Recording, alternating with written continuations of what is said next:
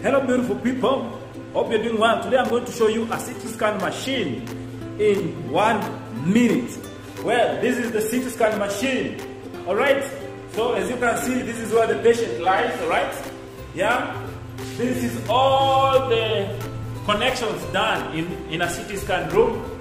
This is the AC, this one to keep this machine from breaking down because of heat. It generates a lot of heat. So, as you can see, this is the headrest where a person puts his head when we're doing when we're doing a CT head, and where they're putting their feet. Yeah. Let me show you another thing.